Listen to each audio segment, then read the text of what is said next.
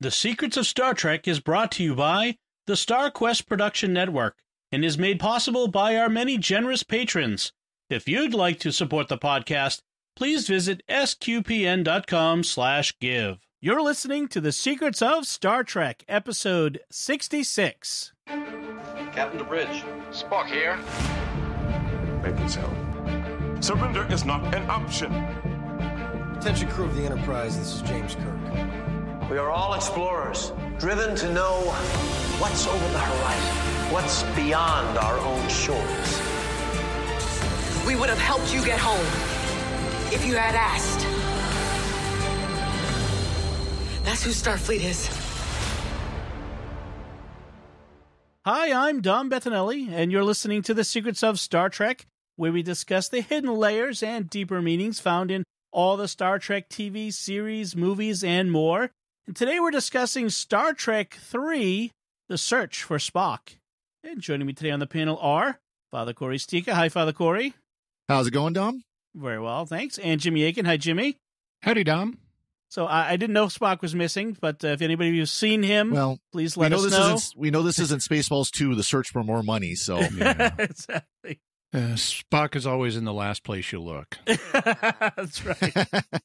So, folks, please, before we get started, I want to give our my plea to you to please share the podcast with your friends and help us grow the community of listeners. The only way we have, as I always say, the only way we have to get the podcast out to more Trekkies is if the current Trekkies who listen share it with them. So please do that, and we really do appreciate that you do that. We hear from people all the time that was recommended by a friend, and I really do appreciate that.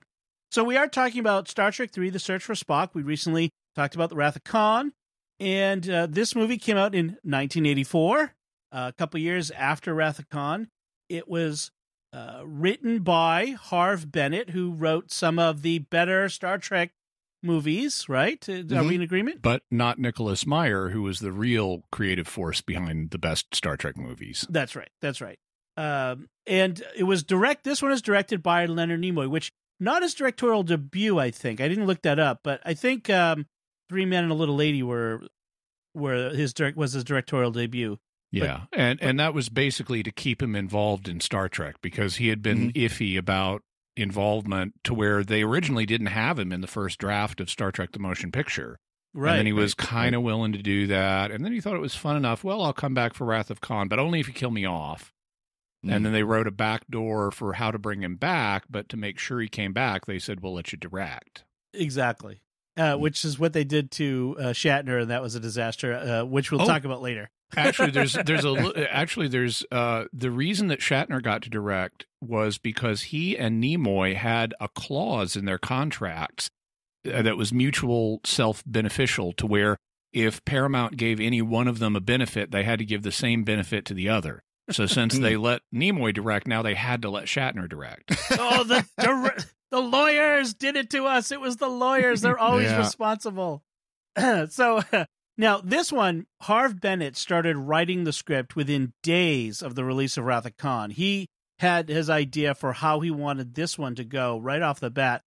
Now, an early draft of the script was leaked to fans. It got out. And this is in the pre-internet days, meaning it had to be rewritten from the ground up, which delayed release. They had to redo everything to the point where it was delayed release from Christmas 1983 to June 84, which, thanks, jerks. Yeah. I remember waiting as a kid, waiting for this movie to come out. So I'm kind of down on that strategy of if it gets leaked, rewrite. I'm like, if you've got the story you want to tell that story. Right. Don't mess with it just because some other people learn it. A few people will be spoiled. What else is new in the world? Yeah. Well, it's fascinating. This is a bit of a tangent, but and we got a lot to get through, so I don't want to spend too much time on it. Yeah. But it's fascinating to me how studios react to fan pressure differently today than they did in the old days. Today, we're going to get apparently a Pike Enterprise series from CBS All Access because hoping. The fans demanded it. Here's hoping. It's looking good. And Disney is doing the same thing with Star Wars, with the Obi-Wan Kenobi series. But back in the day, it was fans could demand it, and that might mean that they wouldn't get it. Well, but it is interesting though if you think about it. Looking back, this is only 3 years before Next Generation came out. So these 3 movies generated enough buzz for them Yeah. to actually start the process to then bring Star Trek back to TV through Next Generation. Right. It was 87 is when Next Generation came out. So there was a response to the fan pressure of, we want more Star Trek. Great. We're going to create Yes. a whole new series. That's true. That is true. So the other thing I want to say is that Leonard Nimoy, in addition to directing, he's apparently an uncredited writer of Co-writer. the script. Co-writer. Yes, that's the word. So it's interesting. He had a lot to do with, and you can kind of tell, as we'll go through it, kind of tell where his influence comes in some of the ways that Spock is imagined in this, and the Vulcan culture. Yeah. One interesting thing to note from the very beginning, Khan is not mentioned once. I know. I was waiting, rewatching it. It's like, okay, how Yeah. much information are they giving us about the events leading up to this? Right. And we know that there was this disaster with the ship and Spock saved it and all that, but we don't know what caused the disaster. They never talk about Khan in this. They just talk about that the Enterprise was repaired from battle damage. And that's as far as they Never, went. not even a mention of the name. Like, they didn't even have to show Ricardo Montalban because they would have had to pay him, I suppose. Yeah. But they just not even a mention, which is an interesting. I'm not sure what the reasoning for that was. I couldn't find anything online that explained it. So it's fascinating that we just we're done with this movie that was really popular, and we're moving on from essentially a couple of weeks or months afterward, probably a couple of weeks at most. Yeah, at most. Yeah. I was intrigued by the way the movie starts, because Yes. it starts, since it is an immediate sequel to events that we've just seen, but we saw those years ago when Star Trek II was in the theaters. How are they going to remind the audience of it? And the way they do it is something that's common in TV shows now, and other media previously on Jimmy Akin's Mysterious World. And they give you a little recap. Mhm. And so what they do is they start with a very small little rectangle on the screen showing us a recap of scenes from In black and white. originally in black and white. It's kind of blue tinted in the version I saw. Yeah. Yeah. But it's not full color, and it's small against a black background of shots from the end of Wrath of Khan where Spock dies and so forth. And as we watch that recap, it gradually grows bigger, displacing the black background to fill the whole screen and coming into full color.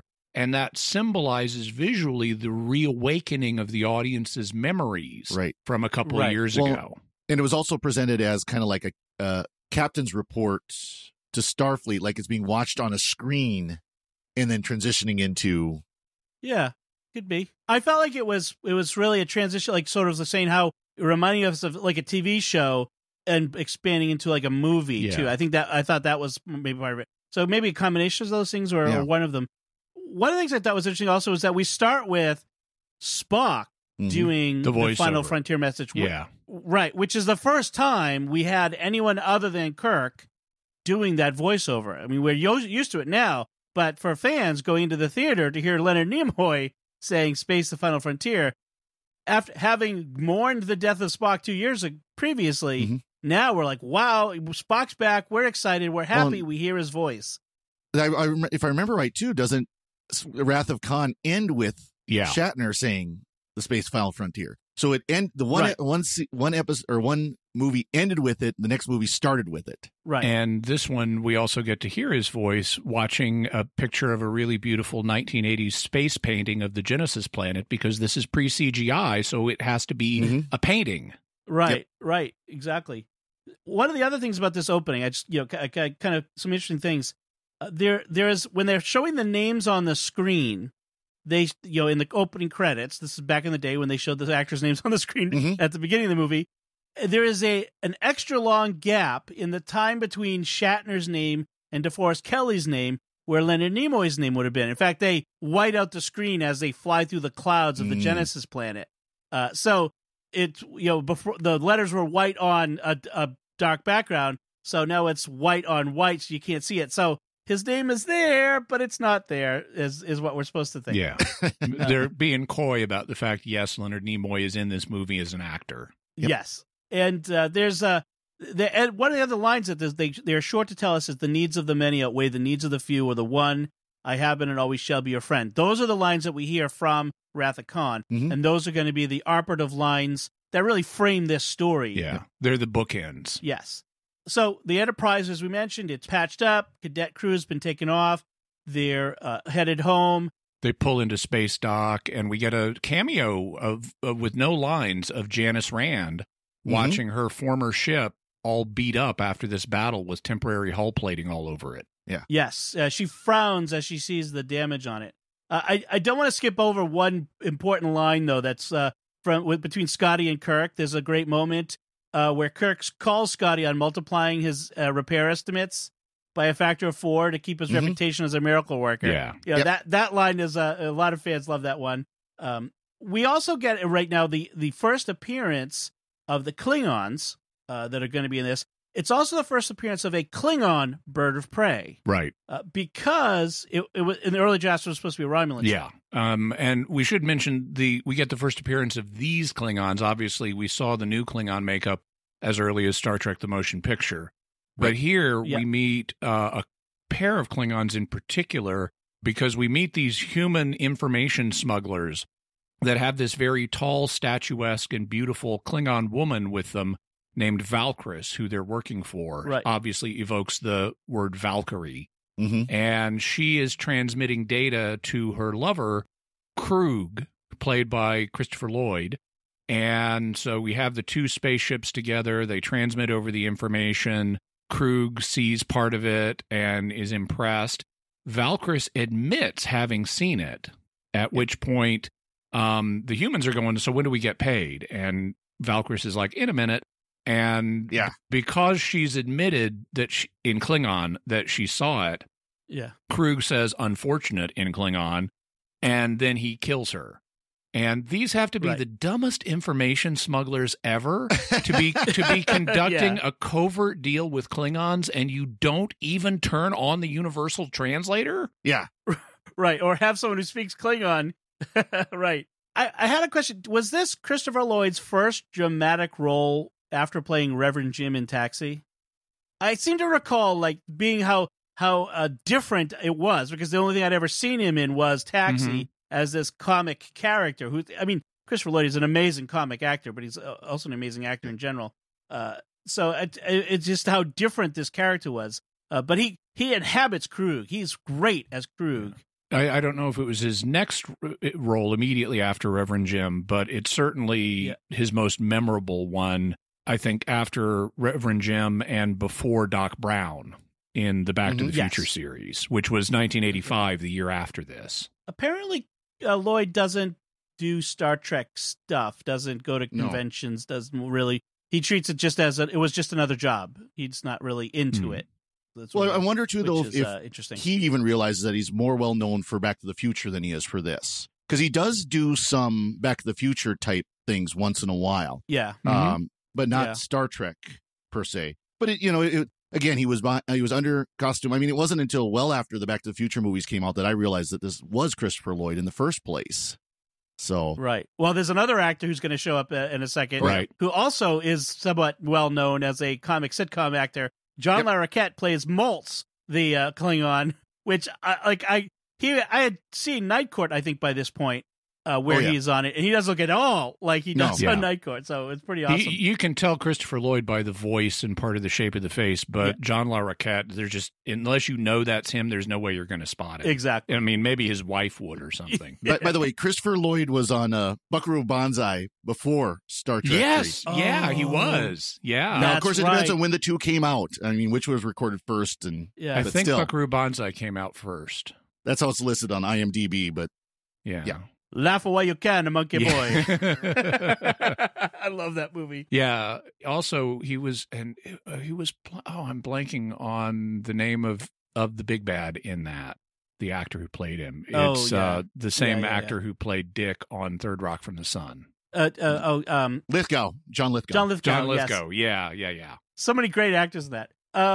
So speaking of the first time we've seen a Klingon bird of prey, but also when we mentioned Space Dock, it's the first time we see this Space Dock, which we'll see again and again in Next Gen, and apparently it lasts for several hundred years at some point. And we also see the Excelsior for the first time. It's which we will a bottle we will see again and again in the future Star Trek. So this movie gave us many enduring images and designs that have lived on in Star Trek. So we I don't want to overlook that. I thought it also gave us our first glimpse of a Targ, because Krug has this pet on his bridge. It's his version of Porthos. Yes. But it's actually not a Targ. Targs are more porcine. They're more like boars, and this is not. It's described in the script as the Klingon monster dog. Maybe that's what it translates as. I do like Scotty's response to seeing the Excelsior. You know, that, she's transwarped. She's the new hottie. And he's like, the great experiment. Yes. Yeah. And he says, and if my grandmother had wheels, she'd be a wagon. Yeah. And Scotty gets some great lines. There's a lot of really good one-liners in this movie. They really have an effective job, or do an effective job of using comedy one-liners to lighten the mood in this. Yes. Oh, absolutely. This could be a dark movie, yeah. They're dealing with very serious themes, and that's what you need when you're dealing with very serious themes. If it's not going to be depressing, is you need some way to relieve the tension periodically and let the audience have a moment of happiness, and the little comic one-liners do that. Especially since they show Kirk mourning through much of these opening scenes where he's in his room and he's mourning. Yeah, Spock. Right. It could be very depressing. Yes. Yeah. So they find McCoy has four. Well, they have an alert that somebody has broken into Spock's quarters that had been sealed. And Kirk has a line. He says, "This crew is on the verge of obsessive behavior regarding Spock." And I'm wondering what else has happened. Maybe something that's on the cutting room floor. Yeah, they don't show us anything. It really comes across as like the lady is protesting a little too much here. Yeah, I was gonna say that sounds. I always took it as projection on Kirk's part. Okay, that he recognizes it with himself. But he goes down to Spock's quarters, and the security guards are apparently Moops ball players from the Legion of Superheroes, judging by their costumes. Well, they finally have armor. Yeah. Hey, what an sort idea! Of padded armor, and then they let their captain go into the darkened room with the forced open door first ahead of them. Yes. Well, they've learned red shirts get shot. Yeah, they're the ones with the phasers. Yeah. Well, and then we have this figure in the dark who speaks in. It's Leonard Nimoy who does the line. I mean, I knew from the first time I heard it that it was Nimoy, but I gather some fans didn't know. Well, there are a couple of spots where DeForest Kelley did use the Nimoy cadence. Okay. There are a couple of spots in here, but it's one of those where he's like off screen and you hear him, or he's on screen and he's doing it.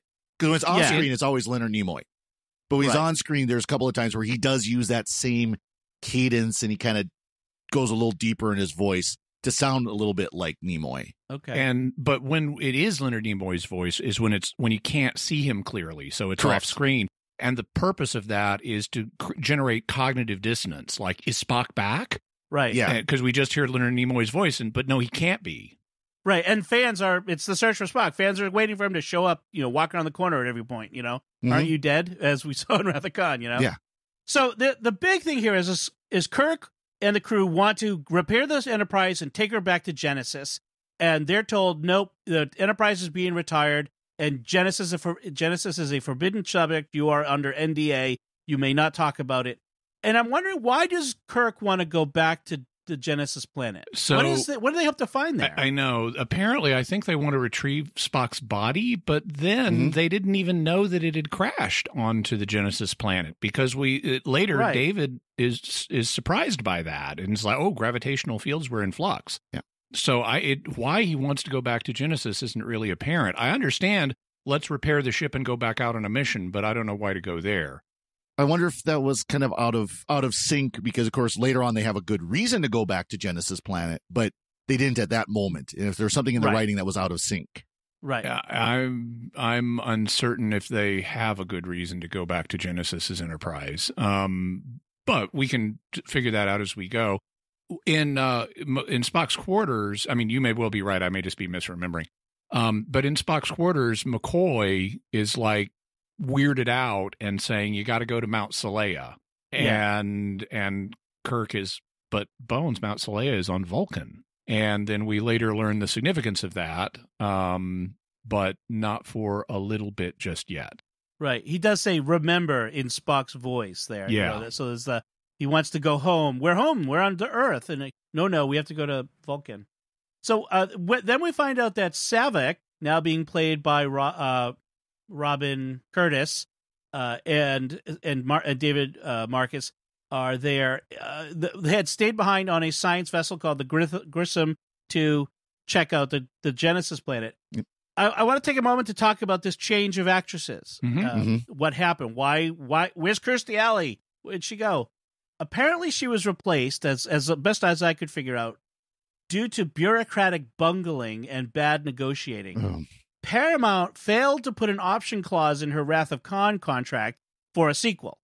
And then when negotiating for the next movie, her manager apparently, and this is disputed, but apparently asked for an outrageous amount, which was rejected without a counteroffer, and they just went and got Robin Curtis. That's best as I could find. And that's unfortunate, because as much as I like Robin Curtis and as much as she does okay in this role, she's not as good as Kirstie Alley. Kirstie Alley had this icy coldness that Robin Curtis doesn't. Right. Exactly. In fact, there was, I think, at some point, and in fact, it's in the novelization, there was going to be this attempt to create a relationship between Saavik and David Marcus, which it never got onto the screen, but I think the actors thought it was going to, and so they were building chemistry that wasn't there, and so she wasn't as detached as Kirstie Alley. She doesn't come across as Vulcan as Kirstie Alley does. Yep. Incidentally, if I read the novelization of this when it came out, and one of the things in that or other material that I read at the time suggested that Saavik is meant to be half Vulcan, half Romulan, which is an interesting idea, but it also never made it on screen. And apparently it was deliberately not put on screen, and a decision was made to have her just be a total Vulcan. Yeah, that's kind of interesting, because they do make it so that she, at times, it doesn't have full control like most Vulcans do. So I'm kind of curious. Like, again, like the actresses, in both cases, were both a little bit trying to play to that and didn't. And no one told them that they weren't going to do that. So I find that interesting. So Saavik and David Marcus on the Grissom, they scan the planet, they find Spock's torpedo tube and indications that there's life there. And they say, well, there's not supposed to be any animal life on this planet. How can a planet exist, a planet with plants, without any kind of animal life? What pollinates the plants? Well, Earth did. I mean, plants doesn't mean flowers. Pollinators are needed by many species, but you can't have plants without pollen. Okay. So it's possible that, was it true that in like previous eras, like the pre-dinosaur eras, there weren't flowers. Most then. plants were not. There were no flowers. Okay, so they were all right. So you could have a planet full of plant life with no animal life. That's logically what possible. you can't have is just plant life without microorganisms. You're going to need microorganisms to keep the biosphere functioning properly, and that's essentially what they end up finding. By the way, I just want to mention, if Genesis reshapes matter, why were gravitational fields in flux? I don't get that. It's not going to change the planet's mass. It's not going to change its shape in a big way. Apparently, it did or something or Star Trek. I think it's just bad science writing. But the creatures they find on the coffin are like hyper evolved versions of microbes, and that were on the coffin or on Spock or something. They said on the torpedo tube itself, or the torpedo casing itself. Yeah, what they look like though is giant pasta shells. Like you should just pour some pizza sauce over those and eat them. You mean they weren't already? And if you don't, then they're going to keep evolving and try to eat you. Yes. They become gach. So Saavik clearly thinks that this life form that's on the surface could be Spock, and so she really wants to go down. The captain of the Grissom is the most cowardly bureaucrat. This guy will not step out of his shower without getting permission from Starfleet This Command. guy is one of two captains we have in this movie who is deliberately effete. I mean, this guy is not as effete as the other guy, but he is more cowardly. And that tells us both of we're not supposed to like these captains. They're not Kirk. They're not this brash, determined, manly figure that Kirk is. Well, and to be fair, this is obviously a mission that's being watched very, very closely by Starfleet because it's already a big controversy just between the previous movie and this one. Yeah. So So we cut to Kirk's apartment. We see his apartment again, which we saw in Wrath of Khan. And they're having a sort of memorial party. The bridge crew is having a memorial party for Spock. If I recall, they toast absent friends, which is a traditional Navy toast for the fallen. Yes, it is. And they get a knock at the door. It's Sarek, Mark Lenard, showing up first time on screen apart from the animated show Yesteryear, but his first time on screen since Journey to Babel in the original series. Mark Lenard, one of the two best Vulcans ever to play in Star Trek. Him and Leonard Nimoy. I mean, Mark Lenard is perfect as a Vulcan. And this time it's personal. He wants a Katra. Yep, that's right. I've come for your Katra. Sarek is upset that Kirk didn't bring Spock's Katra, or Vulcan's, it's the Vulcan word for soul, to Vulcan, Spock's essence, his living spirit. And so Sarek had assumed that Spock would have given it to Kirk before he died. And so he mind melds with Kirk, and we get these really creepy close-ups of Mark Lenard's lips and William Shatner's eye. And then he realizes that he didn't get Spock's Katra. And the reason he says that, because we saw, Kirk on one side of the glass and Spock on the other side of the glass in the reaction chamber, and as Spock was dying.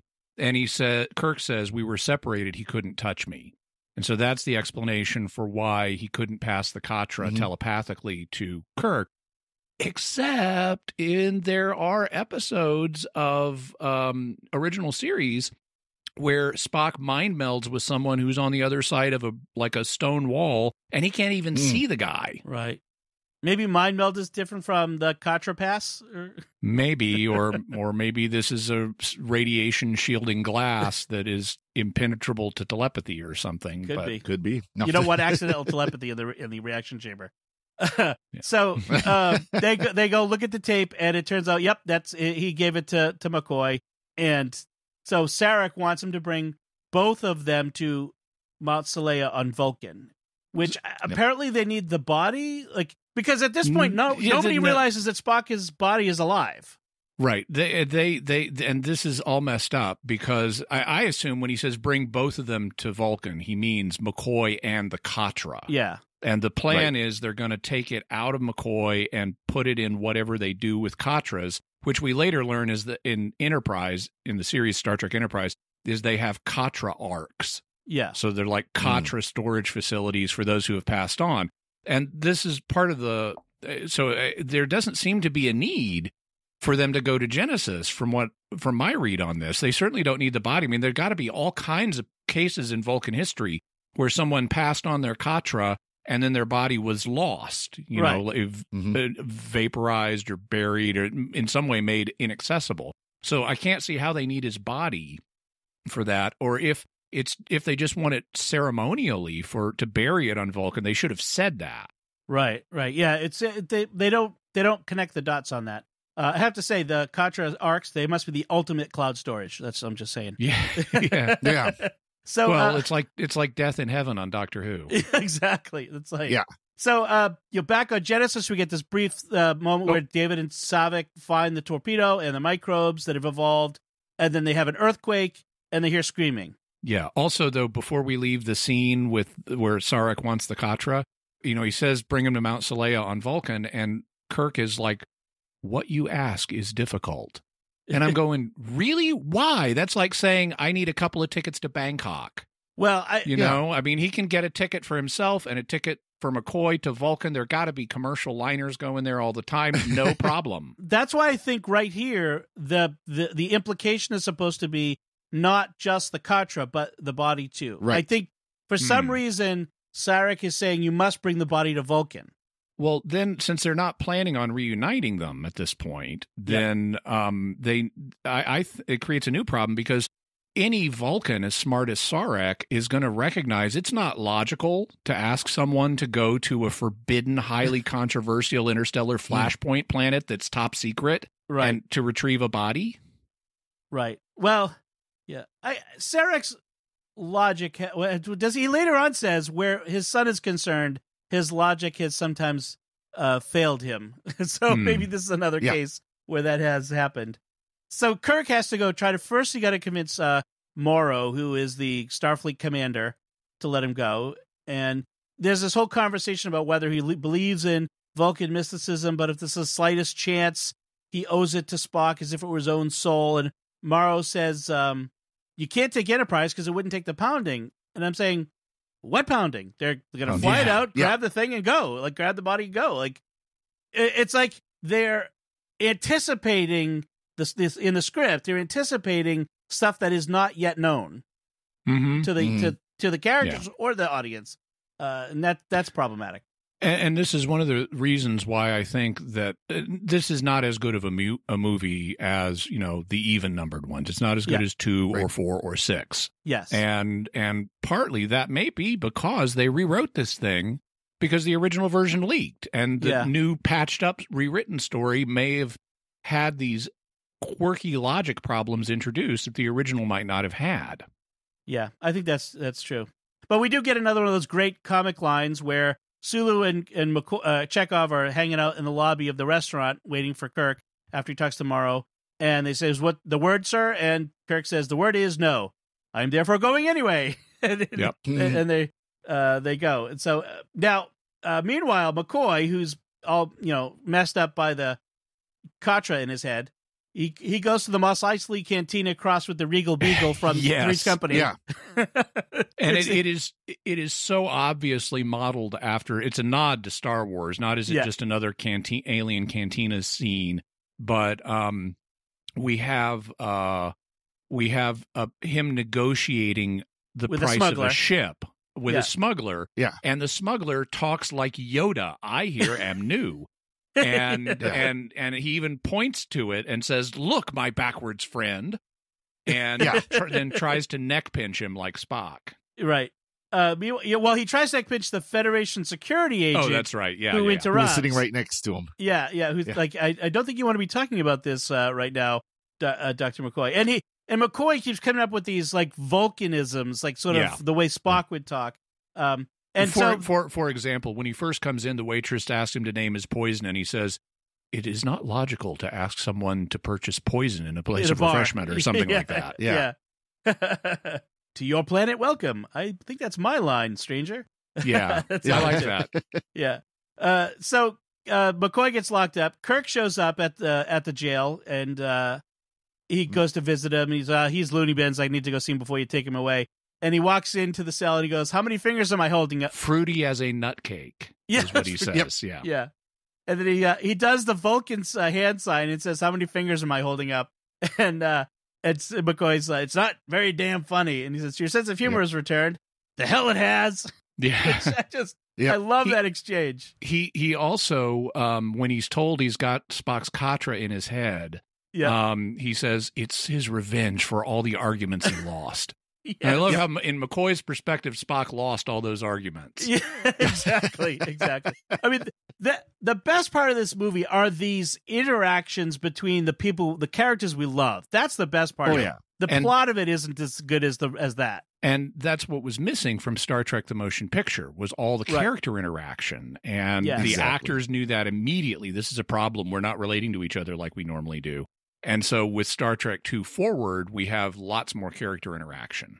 Yes. Right. Also, we have this scene where they bust McCoy out of security prison is similar to the Death Star escape sequence. Yes. Yeah. I was going to say, that's another one where it was very clearly a nod to Star Wars. Because including where he's blasting the panel. Exactly. Just like Han Solo shoots a panel, Sulu shoots a panel, and with this really cool wand looking thing that's not a phaser, and causes it to spark and blow up. Also, he initially, when he comes in with Kirk, he stays in the outer office, and there's a security guard seated at a console, and the security security guard's just kind of kicking back. He's kind of laying down in his chair and stuff. And Sulu tries to talk to him. And the guy, for some reason, takes offense and stands up. And it turns out he's mountainously tall. Yes. And he looks down at Sulu and refers to him as tiny. Yeah, don't get smart, Tiny. Yeah, and it's like, whoa, 23rd century sizeism. And, yeah, exactly. Except Sulu gets his own. Yeah, he flips him with judo and then says, "Don't call me tiny." I love that. Yeah. That's one of my favorite things. And then the operative line for the operation is in progress is the Kobayashi Maru has set sail for the promised land. Yeah. Nice scriptural reference there. Also, we get another nice line as we cut over to the Excelsior, where Scotty has been promoted to captain of engineering on this great experimental ship, that he's totally unimpressed with, and he gets in an elevator to join the others in the rescue mission. And Leonard Nimoy voices the elevator. Yes, he does, and asks him where he wants to go, and he says, "Up your shaft." He says, "Level, please, transporter room. Thank you.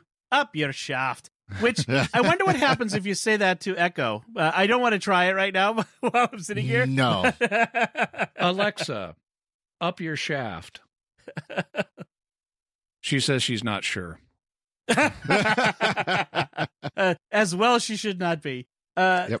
And I love the Promised Land reference because we're dealing with a reference to the afterlife here, in a sense. There is this religious meaning to here, and I want to get more into that as we get to that part of the movie. Yeah. But there is this religious meaning to where they're trying to bring Spock to the Promised Land, to eternal happiness, and we take a left turn or basically a U-turn at the end, but it's very interesting. So I don't want to miss that as we go through this. Yeah. Oh, also, one thing we haven't really fully made clear is not only are they not allowed to take Enterprise, but Enterprise is going to be decommissioned. Yes. And the Admiral says it's 20 years old. It's actually more than that. Yeah. Mm-hmm. But they're going to there's going to be no more Enterprise, which is going to, scrap it. Make fans sad. That ups the drama. Yes. And it gets even worse later. So they show up at a remote duty station, transporter room.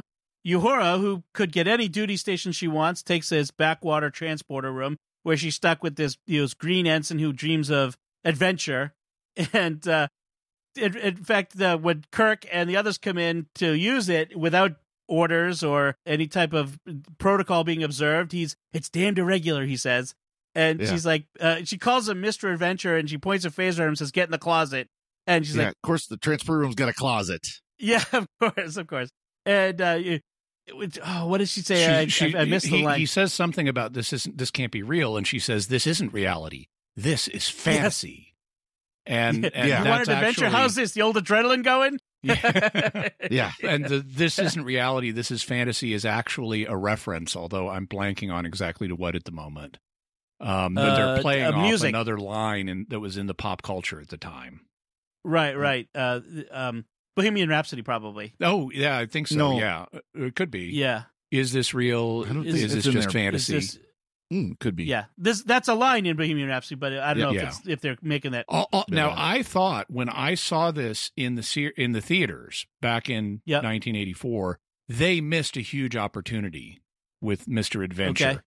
I thought, because unfortunately, so Uhura beams the rest of the gang up to the Enterprise, and she then says, "I'll meet you at the rendezvous point," which is just she's going to go to Vulcan, and that takes her out of almost all the rest of the movie, which I thought was a shame. I thought what should have happened to deal with the Mr. Adventure problem is Uhura should have gone with them on the rest of the adventure and forced Mr. Adventure to go along with them and have his own adventure.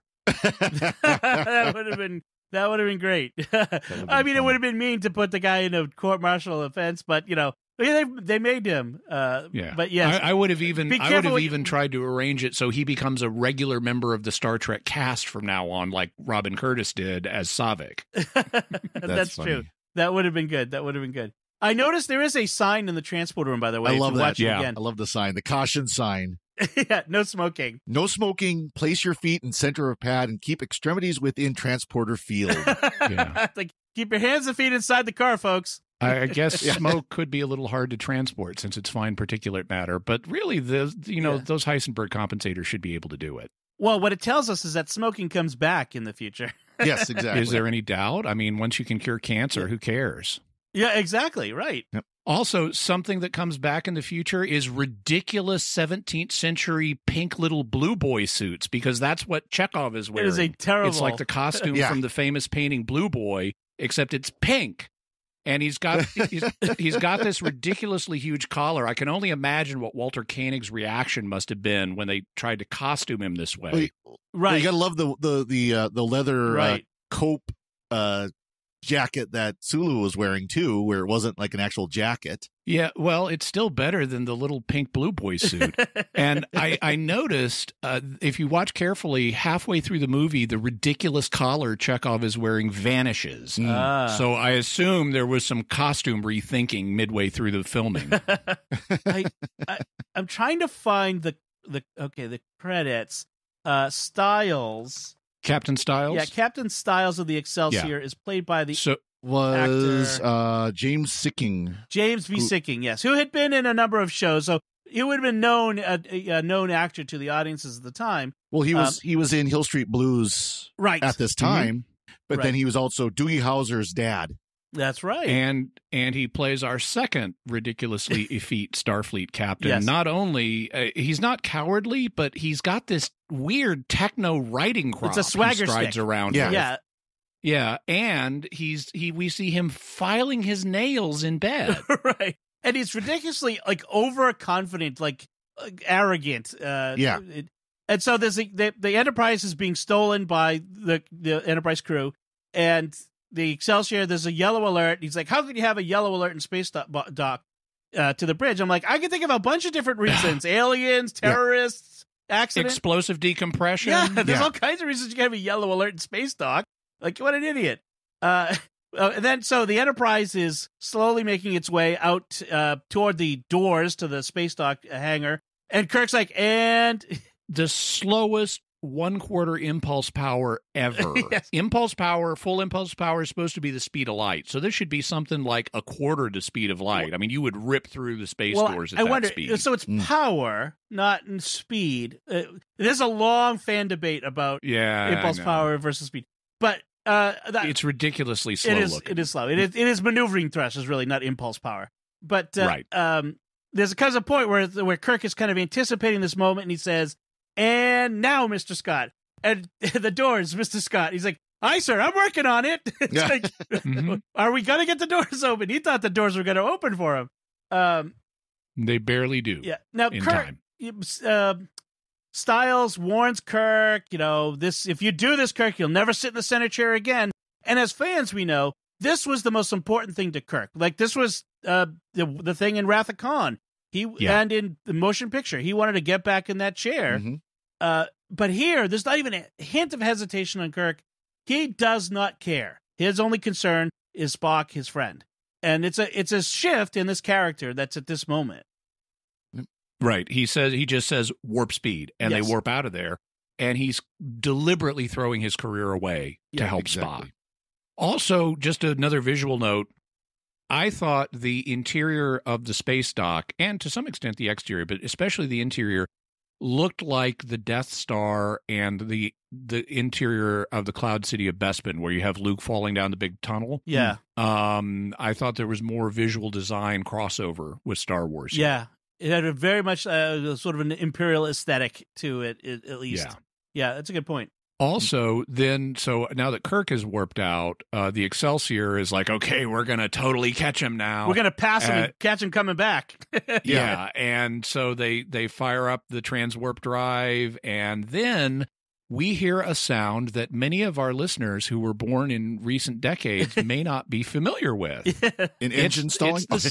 It's the sound of a car engine failing to turn over. Yeah. Yes, stalling. And that grinding. I mean, we all had to deal with that growing up when Yeah. you're driving your first clunker car. Yep. And it's might not in just- good repair. And It just might just start like it's going to catch and then nothing. Nothing. Nothing. And then another reference many of our younger listeners may not be familiar with. The computer console on the Excelsior says, "Good morning, Captain." Yeah. Right. And that's a reference to Captain Kangaroo, a famous children's show of our childhoods. Good morning, Cap. That's right. I missed that. And then Scotty on the Enterprise turns to Dr. McCoy and says, "Would you like a souvenir, Doctor?" And he drops From one surgeon to another. Yeah, a handful of little parts. It's Little the more microchip. complicated. Transwarp spark plugs or Yeah. something. The more complicated they make the Well, plumbing. he said it was. He said it was something in the computer, so Yeah. he didn't actually do anything to the warp Right. drive. It was the computer that controls it. That he Transwarp computer hauled up. core, yeah. the more complicated you make the plumbing, the easier it is to stop it up. So, which was good. Now back on Genesis planet, Saavik and David find a young naked Spock in a snowstorm. He's now a child at this point. He's rapidly growing along with the planet. We find out. They tell Captain Esteban on the Grissom, and he's timid and by the book and refuses to beam them aboard without instructions from Starfleet. But, Krug, which is good for Saavik and David and Spock at this point, because Krug decloaks and blasts them. Yeah, and he also, I think the reason he cites, if I remember correctly, is decontamination protocol. Mm-hmm. Right. It could be a problematic, but it's like, guys, transporter filters are supposed to take care of that. Right. I mean, yeah. otherwise, that's going to be on every single planet you visit. You have to have a functional decontamination system of some kind already in place. Well, yeah, Kirk would have beamed him up. Let's just put it Yeah, there, exactly. clearly.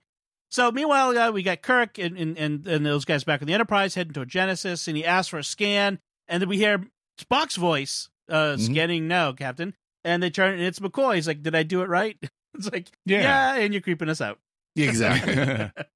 So, by the way, another plot problem is, so Krug shows up and blows up the ship, yes, and he's come here to find the secret of Genesis. Mhm. yes, Well, that's not going to be something you can say in a sentence. That's going to involve technical files and lots of technical knowledge. Right. And Krug is entirely, well, so actually, Krug doesn't try to blow up the ship. He wants to disable it. He says, shoot its engines. yes, Mhm. But his weapons officer makes a mistake, has a, quote, lucky shot. Yeah. It's then unlucky for the weapons officer because he gets vaporized by Krug for what he did. But notice how cavalier Krug is going to be in upcoming scenes with killing people who would know the secret to Genesis potentially. Yeah. Right. Well, the one person who knows the most Is the about one Genesis who gets killed. Yeah. Yeah. Not very smart. Not very smart. But back on the planet, Saavik confronts David about the craziness of the planet and the weird stuff going on and the anomalies. And he reveals, a MacGuffin here, that he used proto-matter in the Genesis device, which is apparently unethical and creates unpredictable results. He was taking a scientific shortcut, and that is what happened here. And it's sort of a cheat. They need the planet to age rapidly and to become a dangerous place, and to destroy itself. Actually, scientific shortcuts are quite common. Right. Especially after the nuclear bomb was developed using a new technique that's now called Monte Carlo science, where instead of rigorously proving something, you just kind of try and approximate. Yeah. And hopefully it works out. Throw it all together and roll the wheel. Yeah. Exactly. Go all in and spin. But in this case, this is an approximation, or this is a shortcut that has been deemed unethical by every reputable scientist in the galaxy. Right. Although if you go later on into the next generation series like DS9, it shows up quite a bit. Proto-matter does? Yeah. Yeah. Yeah, and then in The Expanse, it's a real problem. So, Yeah. But that's another show. So Krug Krug beams down to hunt down David and Saavik and Spock with his couple of henchmen, and stops at the torpedo tube to kill one of the evolved microbes with his bare hands, because, Which are now big snaky monsters. Yes. We have sunset on Genesis, which happens really quickly. Yeah. Oh. But about him while he kills the evolved microbe, I mean, it's like wrapped around him, and he chokes it with his hand, and is like his fingers are digging into its flesh, and it's bleeding some weird color blood. And he's meanwhile talking on the communicator to the Klingon ship, and he gets a comedic one-liner. Nothing happening here. Yes. So Spock is rapidly aging along with the planet. They have days, maybe hours, is what the Savick says. And the reason he's aging the way he is he's doing it in surges because the planet is aging in surges, and they're linked together. And so every time the planet undergoes a surge, Spock undergoes a surge. Right. So they spot the Klingons approaching from a distance, and they see them in the their flashlights or whatever in the forest below them. So instead of Savick, a trained Starfleet officer, going to confront them, David, an untrained scientist, goes instead because of chivalry or something. So, and while he's gone, Spock undergoes Pon farr, and Savick does what? She does the nasty with him. Well, it's implied, maybe? Oh, no, it's totally maybe... real. That's totally what happens. Okay. She tells David, and it's understandable he wouldn't know this because in Amok Time, they established Vulcans don't like talking about this with outsiders. That every 7 years of their adult life, Vulcan males have this uncontrollable urge to mate. And if they don't, they'll die. And under ordinary circumstances. And so Spock is getting old enough now. He looks like a teenager at this point. Right. And this actually causes a problem for Amok Time because in that episode, Spock has apparently not mated before with his wife T'Pring. They're only legally married. Right. But he's clearly way older than a teenager. So up to this point, you could have said, well, maybe Vulcan males aren't considered adults until they're 30 or something. And so this would have been his first mating with T'Pring.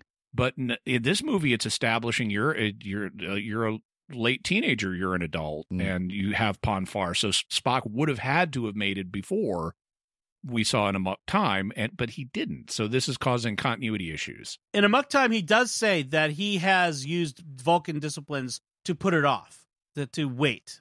I thought that meant like weeks or something.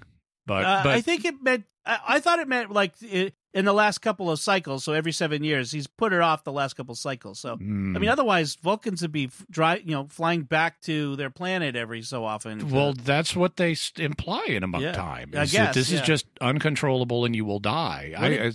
I think your headcanon works, but I think it's contrary to the intention of the authors of Amok Time. Well, I don't know. I never. It didn't seem like headcanon. It seemed like that's what they were saying. But maybe that's maybe I have to go look at it again. I wonder what Tuvok did or was going to do. Well, they covered that. I mean, he had a wife and children at the time Voyager left, and then they did an episode that dealt with Pon farr. Okay, that's right. That's been a long time since I watched that. Yes, but anyway, there's another problem here, which is that I think it's really problematic from an artistic perspective to do this in this movie. I think it would have been better to handle it another way, or say he just surged past that or something, rather than having, because we get what's basically a Vulcan foreplay scene. Just like Leonard Nimoy had established, the Vulcans are a very tactile culture, and Sarek and Amanda, when they showed up, had this affectionate thing where they would each take two fingers on the hand and put them together as kind of their version of holding hands. And so they take that element from the past and turn it into a form of foreplay. And I'm going, we don't need to see this. This is too much. Well, at least, it's not like some movies today where they would show a lot more than foreplay. But today they would, yeah. Yeah. Well, and that, like Discovery or something would totally do that. But it's interesting in that I think there was clearly an intention in Wrath of Khan, not in the on screen, but in some of the stuff I read, that originally Savick was going to be a romantic interest for Spock, and then they backed off of that as well. But then they bring it back here. But then Savick and Mark and David were going to. So it's kind of confused. And I agree. I in 1984, I wished they hadn't done it because it's Spock. I don't want to see that. I don't want to see that for Spock. That's Spock's business. It is not mine. Yes. So moving on from that, the Enterprise finally gets to the Genesis planet, and they encounter the bird of prey. They fire on each other. The Enterprise is disabled, and Kirk's going to bluff his way because clearly the Enterprise at her best would outmatch the Klingon bird of prey. They say that here. But because the Enterprise is running under automation that Scotty has rigged up, it's disabled quickly under battle conditions, and they're pretty much sitting duck. So Krug lets the away team, Saavik and David, talk to Kirk. Saavik tells Kirk in a coded message that Spock's alive. Marcus says Genesis is a failure. Don't bother. There's no. I can't believe they'd kill us to get it. Right. Which he doesn't know Klingons very well. Person. I mean, the Klingons immediately fixate on the idea of Genesis as a weapon. Exactly. And it's still a weapon, even if the planet falls apart. It's still a planet killer. Right. Yeah. I was going to say, you launch something like this on an inhabited planet, like, say, Earth, that could be a bad thing. Right. Yes. Yeah, exactly. One Genesis device can totally apocalypse your whole planet. Exactly. Right. So Krug says, okay, we're going to kill one of them to prove a point. I think to the point before, like, why kill the guy who knows the most? I think Krug assumes that because Kirk is the one who gave the report on Genesis that he saw, right, that Kirk has the information he wants on Enterprise. Exactly. And he says, kill one of them. David is the one who precipitates his own death. Right. He jumps the guard. The guard was going to kill Saavik, and David redeems himself by leaping to defend her and getting himself killed. Right. But Krug's attitude still didn't make any sense. Right. An admiral is not going to be a scientific genius typically, and so you've got a scientist and you've got a military officer. You shouldn't be saying kill one of them. I don't care which. Right. You right. should That's care. true. You should say kill the boy. You just know the Vulcan's a scientist. You know David's a scientist, so kill the security officer woman or whatever she is. Or kill the boy. Right. So Kirk, at this point, because David is his son, it falls apart. You Klingon bastard, you kill my son, he says. He stumbles. His first reaction is he's silent, and he stumbles backwards and falls off his chair as he tries to sit down. And apparently, if I recall correctly, that was not scripted. That was an accident that occurred on the set, and it totally worked. Yeah. Huh. Interesting. And then it was very effective emotion. So if some people say, "Oh, Kirk only just got realized he had a son. Why is he so upset?" But we got to remember in Wrath of Khan, he actually says to Carol, "Is that David?" He knew about David. Yep. He just had stayed away, so he knew he had a son. Even so, I mean, if I, after all these years, magically, and this is impossible. Given my life history, my wife and I never had children, and there isn't. Without going into it further, right? I have no son. But if I did, that would immediately be a Copernican revolution of my personal emotional world, and I would totally fall apart if its son then was killed. Exactly. Especially given what just happened to his best friend, Spock. So he's had a lot of emotional shocks. And the fact that him and David had reunited, had repaired their relationship in the previous events. Yeah. Right. They just had the opportunity that maybe from now on will be family. And even if that wasn't there, and even if Spock wasn't dead, I'm never going to be able to reconcile with this guy. I'm never going to be able to bond with him. It would be devastating no matter what. If you are an emotionally sensitive person. Yes, exactly. So Christopher Lloyd here plays Krug. I think he plays a great. He's ruthless. Yep. He is a ruthless Klingon, calculating, calm. I mean, I really like Krug as a Klingon bad guy.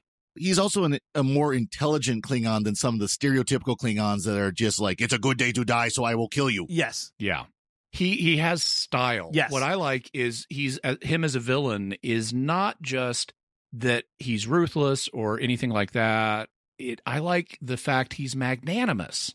He's a sympathetic villain because when he offers Kirk a deal of like, we'll surrender, just give us a minute. Krug says, I give 2 minutes for you and your gallant crew. Yeah. And it's like, that's like supervillains with style. Well, like Khan. Didn't Khan give him 2 minutes? Remember in Wrath of Khan, he gave him 2 minutes to hand over Genesis as well. I mean, it's kind of what we're having is this parallel moment. It's like Kirk must be sitting there going, have we not done this before recently? So Krug thinks that the Enterprise is full of Starfleet officers. Right. So he sends his entire crew over to take all the ones control. that aren't on the planet. Right. Kirk has decided to sacrifice the Enterprise, and they start to self-destruct, which is, by the way, the same self-destruct codes that we got in the original series. It was exactly the same, just different officers giving the codes this time. Chekhov and Scotty this time. And they beam out on the transporter as the Klingons are beaming in, which is a really neat trick. Mm-hmm. The Klingons go to the bridge, and it's empty, sir. Only just this voice. Let me hear it. Yeah. The computer is the only thing that is speaking, and then he hears it and realizes it's a countdown. Yep. Get out of there! So I have to say here that the destruction of the Enterprise, for me, this is the first of too many times that the Enterprise gets destroyed in the movies. Let's just say that. They went back to this well once too many times. Yeah. The first time, as a young Star Trek fan, was devastating to me in some ways. Exactly. That's kind of what I wrote down, is like, when this one happened, fans were absolutely shocked and devastated, because the idea that this ship that was as much a character Yes. as the crew was all of a sudden gone.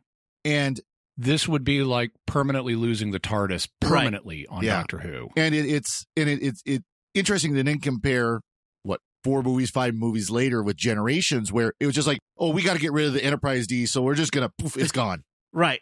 Again, one more time. It wasn't like this, where in this scene the Enterprise went up to take out, basically sacrifice itself, if you will, to take out the Klingons. It saved Spock and Kirk and the rest by sacrificing itself.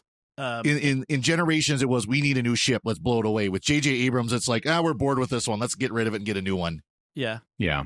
This was not a change, right? So with the J.J. Abrams one, it's so you can have a new model to sell, right? It's just a change for visual style reasons. This was not that. They had changed the Enterprise visual style with the refit that it had previously had. Yeah. But still, fans knew this is the same ship we've been following all these years. Exactly. This was the first time we'd ever seen our ship that's had all of our beloved characters on it, and now it's blown up. It's gone. That's never happened before in Star Trek history, and it's incredibly emotionally effective for fans of this era.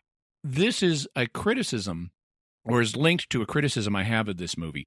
In Star Trek II, Wrath of Khan, we got some new things. We got the Genesis device, which is this amazing perspective technology of hope, and then we got David Marcus and Carol Marcus. Well, this movie undoes all of that. Carol Marcus is nowhere to be seen.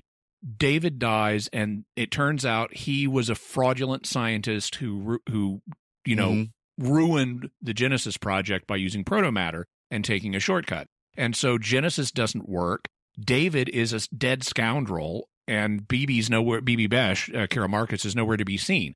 This movie reverses the advances that were made in Wrath of Khan, but destroying the Enterprise was a good move. It was genuinely emotionally effective. Mm-hmm. Right. So emotionally effective that in the recent animated series from a few years ago, Scooby-Doo Mystery Incorporated, which is the best version of Scooby-Doo that's ever been done, you should totally watch it. It's a 2-season story arc. Okay. One story arc, 2 seasons. Wow. When we get to the climax of the story arc, Fred sacrifices the mystery machine, and Fred turns to Daphne and says, "Daphne, what have I done?" And Daphne says, "What you had to do, what you always do, turn death into a fighting chance to live." That's awesome. Oh, that's awesome. This is directly lifted from Star Trek.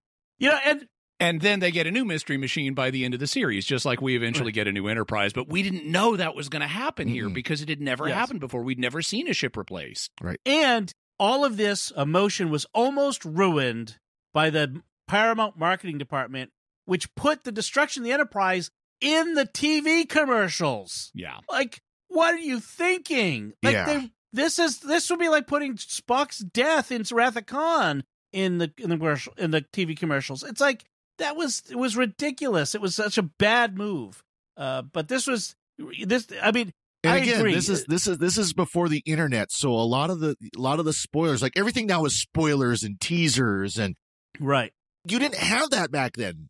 Right. You didn't have spoilers like you do now. So to be spoiled on something was a big deal. So they rescue Saavik and Spock on the planet from the Klingons who were guarding them because they beamed down. They have to get off the planet, so Kirk calls Krug and taunts him. Krug and Kirk fight over the lava. Kirk wins when he gets the high ground. He yells at Krug, "I've got the high ground, give up." No, I'm just kidding. Wrong movie. And then Krug falls into the lava yelling, "Precious." Those are echoes of the future via tachyonic telephone. Exactly. Yes, exactly. So he gets the communicator. Kirk remembers what Krug said to Maltz. Maltz, "Jo Hu" or Jo No, Hui. Maltz Choi Chu. Choi Chu. That's right. That's Klingon for Which beam me up, means Scotty. Maltz activate beam. Yes. So they get up there. Kirk says to Maltz, they get the drop on him, "Help us or die. I do not deserve to live. Fine, I'll kill you later." And then later on, he says, "You said you would kill me. I lied." Yeah. I just love that exchange. So and then Spock and McCoy, brainless, Cottreless Spock and McCoy have a moment alone where McCoy tells Spock he misses him. And of course, the brainless Spock happens to be the exact same age he was when he died. Yes, when he died. Yes, Lucky luckily coincidence. For us. Yes, And they happened to get him off the Genesis planet at the exact age that the actor was in the previous movie. Yep. And luckily severing the connection with Genesis, because Genesis blows up. Yes. I mean, it totally does a Krypton on us. Yes. That didn't simultaneously kill Spock, so getting him off the planet apparently severed his link with the planet. Must have. Without killing him. Yeah, it's a distance thing. But he's unconscious. So they arrive on Vulcan. There's a lot of steps to the top of Mount Slayer. Let me just say. Yeah. There's no elevator, apparently. And when they get there, they have this Vulcan, like, open-air temple. And if you look carefully at the decorations, there's a stylized Vulcan hand symbol that they have. You have to think about it, but yeah, that's a Vulcan hand symbol. Nice.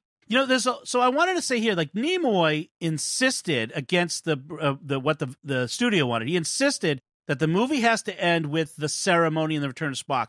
The suits wanted them to have like Spock just to kind of show up, come around the corner, like, "Hey, I'm back."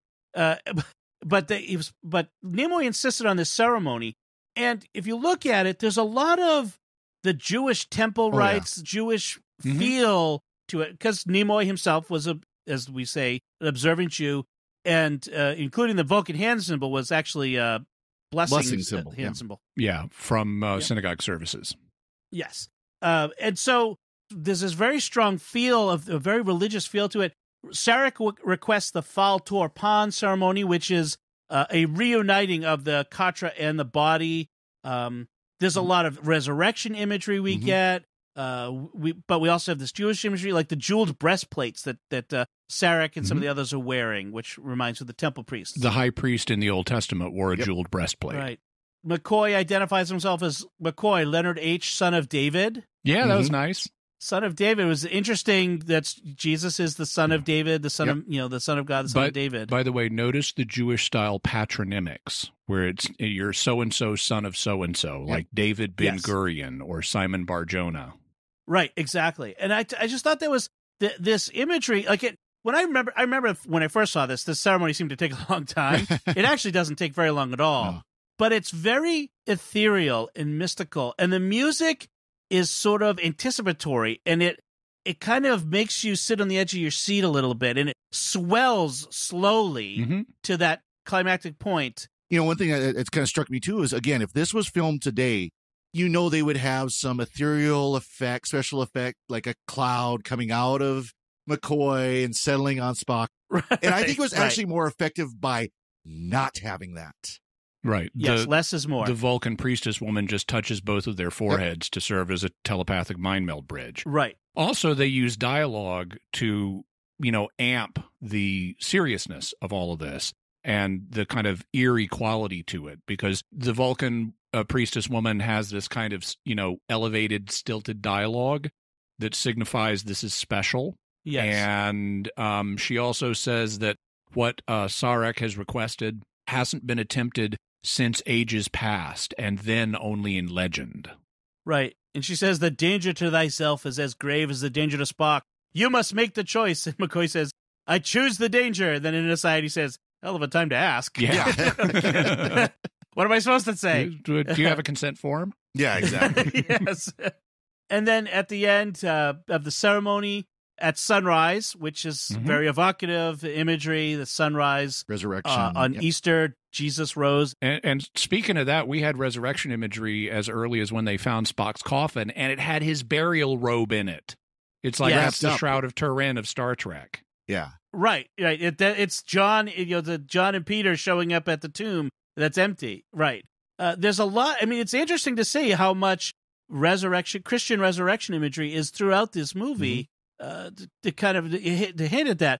So we have this sunrise, the gong sounds, Sarek, the priestess, McCoy come out, and then, what about Spock? Kirk asks Sarek, and only time will answer. Which is nice because that draws it out. Instead of he's just fine, like, oh, Spock walks around a corner like the suits wanted.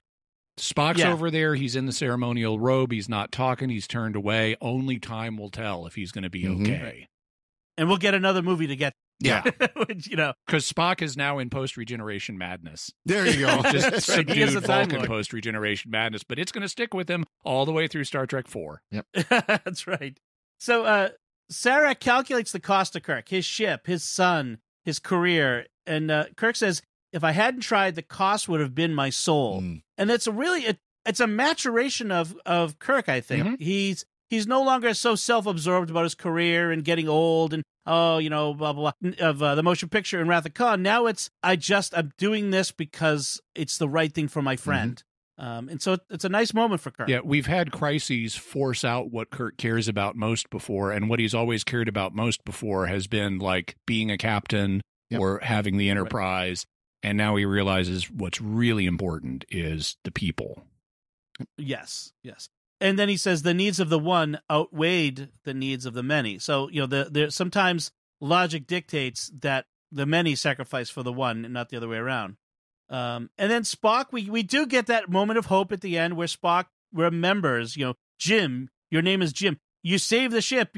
Kirk says, you saved us all. Oh, no, he says the ship out of danger. That's what he says, because that's what he said at the end of Wrath of Khan. And he says, Jim, your name is Jim. And that we get that moment of hope. And then on screen, the adventure continues, and they all gather around and pat him on the back. Yeah. So final notes, final words about just Search for a Spock? couple quick things. We've mentioned this before on Secrets of Star Trek, but the model of the Grissom came back in Next Generation, the episode Naked Now, that Sikorsky. They just reused the model and destroyed it again. Apparently, they didn't have enough fun destroying it the first time.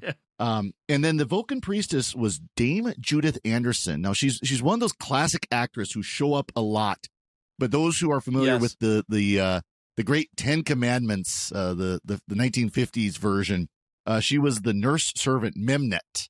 Oh, right. She's the one I think I knew that before. Knew that Moses was a Hebrew and presented the scrap of the blanket that he was wrapped in to Pharaoh, and that led Pharaoh to go after the Israelites and all that. Right. And they later made that blanket into a costume because it was the only thing that was as invulnerable as Moses. Yeah. you do know Moses, Superman is based in part on Moses, right? Oh, yes. Yeah. Oh, yes. Yes.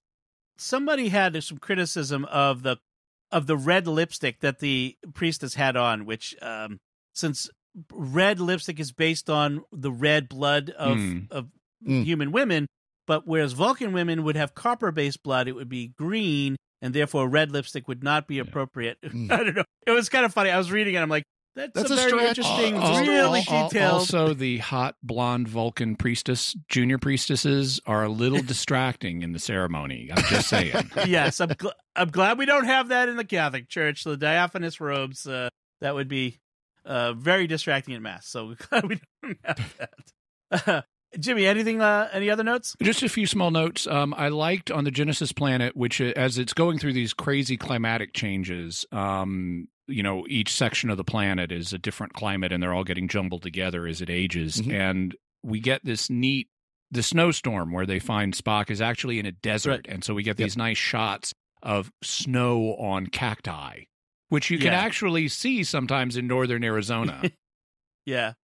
I was gonna say that's another one of those scenes where those of us who are from northern climes looked at it and went, "Yeah, that's just paper."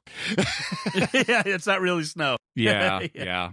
In the final confrontation with Krug on the Genesis planet, it's become a lava planet essentially at this point, with rocks, fire, and we have a tree that bursts into flame and rocks are shooting up out of the ground, and we see this big volcanic lava sea background, and that makes it very much like hell. And so we have this Genesis apocalypse thing happening before us visually on screen.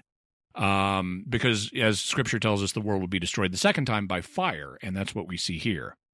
Also, I thought this was the best of the less good movies. Yes. This is better than 5 or 1. I thought that one of my big problems ever since I saw it in theaters is, where is Spock getting all this body mass? Even if he's got this mystical link with the planet that ages him, he should be like he should not be growing in this way. Right. He should be stuffing his face every single second of this movie with food to drive his metabolic processes and gain body mass. And even that really wouldn't work, but he's just getting body mass out of nowhere, which makes no sense. Gravitational fields are in flux. So. Mass quantities are in flux. It's effect of the proto-matter. Yeah, yes, it's a lot of hand-wavium. Exactly. I thought in the final scene where Spock is just starting to remember things, he's got the whole Enterprise crew there and Kirk, and he's walking past all of them, but he focuses way too much on Kirk. Yes, I know Kirk is his best friend and not the others, but I thought artistically the singular focus he has on Kirk is too much. The filmmakers would have done better to have him display more recognition of his other crewmates that he served alongside for years, because even if he's not BFFs with them the way he is Kirk, he's still friends with them. Right. And it comes across as a little tasteless to focus so much on Kirk at the expense of the others, especially McCoy, because he's got a special relationship with McCoy too. Yeah. Lastly, I thought it was interesting and somewhat implausible when they're on the Klingon bird of prey, when the Enterprise crew gets control of the Klingon bird of prey, and they're trying to figure out the Klingon GUI, the graphical user interface for the bird of prey. Yes. Yep. And they're debating what different controls do. And all I can think is Sulu must play a lot of Klingon bird of prey flight simulator on his spare time to be able to pilot this thing. Yeah. Where's the inducer? This? No, this. That or nothing. Boop. Yeah. They go. Well, we see that a lot in Star Trek, though, where they're looking at an unfamiliar ship, an unfamiliar display, and they figure it out. We talked about it recently with Trip went to the alien ship in Enterprise. So, yeah. Yep. I want to mention quickly the planet destroying itself like a vision of hell. I mean, that's in a way it reminds us of the descent into hell. Like, so Jesus, after on Holy Saturday, that's traditionally held that he descended into the dead and before the resurrection. Raised the dead from. Yeah, so I mean, Spock passes through hell on his way to the resurrection. In a sense, you could say. Exactly. By the way, Jimmy, you mentioned about recognizing the crew. Wouldn't that have been a funny scene if he would have looked at McCoy? You are McCoy. Very illogical. Yeah, and then something turned. like that. Yeah. That would have been great. Or I won all those arguments. Yeah. Yeah. So I do want to we got some feedback I want to go over quickly. I know this is a long episode. When we talk about the movies, it goes long. But I do want to get some of this really good feedback. We had some from Julia via email. On our episode, we discussed the Voyager episode Phage, episode 62. She says, love the show. I hate to be that person. No, Julia, it's okay. I hate to be that person. We're that person in some of these episodes. But actually, an iron lung wouldn't have helped Neelix's predicament. They put him in this special thing to breathe for him. The iron lung works to fill the lungs by manually expanding the chest when the diaphragm can't. Without lungs, it wouldn't work, of course. The more analogous technology would be ECMO, extracorporeal membrane oxygenation, a heart-lung bypass machine. I have a feeling Julia works in medicine. I'm guessing, somewhere. yeah. Yeah, oh yeah. These do not have a limit to how long they can keep a person alive, as they don't oxygenate the blood as efficiently as natural organs. However, your larger point still stands. Oh, these do have a limit, she said, to how long they can keep. However, the larger point still stands. Even with current technology, we can keep someone alive days to weeks on ECMO. So hundreds of years in the future, they should be able to do it at least as well. Maybe the technology was lost in the same event that destroyed all knowledge of seatbelts. Keep up the good work. And then she says, going to sign up as a patron as soon as I finish this email. Thank you, Julia. We really appreciate it. We really do. Appreciate it and need it. Yes, thank you. And we love your feedback. Very good. I love the little nitpicky details, so don't worry about that. That's great. Oh, yeah, no. But corrections are great. Yes. Oh, absolutely. As long as they're right. Then on episode 61, the one where I wasn't here, for comparing Deep Space Nine and Babylon 5, which, by the way, guys, people love that one. Got a lot of good feedback on that. Oh, cool. We enjoyed doing it. And Spaceport comments on YouTube. It says, DS9 is at such odds with previous Star Trek, while Babylon 5 is its own thing.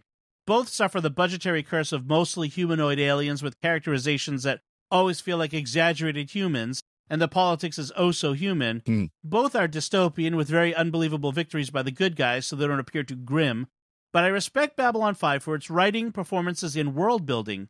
It creates a depressing but likely true depiction of first contact in our future. DS9, however, just destroys the Star Trek legacy, dystopian, religious-based, and with a CIA-like Starfleet enforcers in Section 31, making the Federation an ideological front. I loathe it. Well, I'm going to have to disagree. I don't know that it destroys the Star Trek legacy, but what do you guys think? Well, I think all three of us are on record as being fans of DS9. And I think it rounds out and expands the Star Trek universe and actually, in a way, returns it to form. Right. Because the original series was never as utopian as Next Gen became. Yeah. And so and also both the original series and Next Gen, by focusing on the best crew in Starfleet, is an unrealistic picture of the rest of Starfleet and the rest of the galaxy. I mean, there were planets that were really scraping colonies and stuff in the original series, and DS9, we're looking at a planet that's just been through a traumatic war. Right. And so, and also the original series was never as secular as Next Gen. So this is, again, a return to form where it's okay to talk about religion. Personally, I like it, but, you know, the saying, de gustibus non est disputandum. Right. There's to be no disputing about tastes. Exactly. Yeah. And, you know, I think it's always been a complaint, at least throughout the especially the TNG era, of, you see, like you said, Jimmy, like the best of the best. Well, what about the other ships? What about the other crews? What about the other places? You know, that's always been, you know, and of course now it's interesting as we're talking about this, they're working on Lower Decks, you know, a cartoon, which that's basically the principle of, this isn't the best crew of the best ship. This is like the lower decks of like the nobody ship, the ship nobody wants to be on. And these are like the lowest guys on the totem pole is what they're doing with this series. So it's actually like the exact opposite of that. The Orville was supposed to be like that. It's supposed to be an homage to Star Trek about a ship that was not the best ship, the flagship. It's sort of it's not even among the best ships. It's just the middle of the road basic ship. You know, it wasn't the biggest ship. It wasn't the biggest ship. It wasn't the most powerful ship. It was just a ship, one of the workaway ships. But I feel like they lost that, and it became the focus, and suddenly now they are the best ship. Yeah. I mean, the way the most recent season ended with them having to be at the forefront of all of the victories and things like that, which is, so it's another show. But your point stands, though, about DS9 compared to Next Gen. Thank you both for your feedback. We love to get feedback, so we really do appreciate it. Even disagreement, because, you know, like I said, there's to be no disputing about taste, but that doesn't mean we can't talk about it. And we want to have discussion. I mean, we enjoy that. So yes, discussion rather than dispute. Right. So before we sign off, I do want to take a moment to thank our patrons who make it possible for us to create the Secrets of Star Trek, including Julia, we just heard from, but also James S., Kathy S., Aaron W., Brooke K., and Joel L. Their generous donations at sqpn.com/give make it possible for us to continue the Secrets of Star Trek and all the shows at StarQuest. You can join them by visiting sqpn.com/give. So that's it from us. What did you think of Star Trek III, The Search of Spock? Where does it land in the pantheon of Star Trek movies for you in your listing of them, let us know by visiting sqpn.com/trek or the SQPN Facebook page and leave us some feedback. You can also send us an email to trek@sqpn.com. And we'll be back next time when we'll be discussing the Next Generation episode, I, Borg, which is important if you are looking forward to seeing Star Trek Picard, the new series, because it's going to be relevant. I won't spoil it now, but... you think so? I think so. Until then, Father Corey Stika, thank you for joining me and sharing the secrets of Star Trek. Thank you, Dom. Jimmy Aiken, thank you as well. Thank you, and live long and prosper. And once again, I'm Dom Bettinelli. Thank you for listening to The Secrets of Star Trek on StarQuest. And remember, to expect one to order poison in a bar is not logical.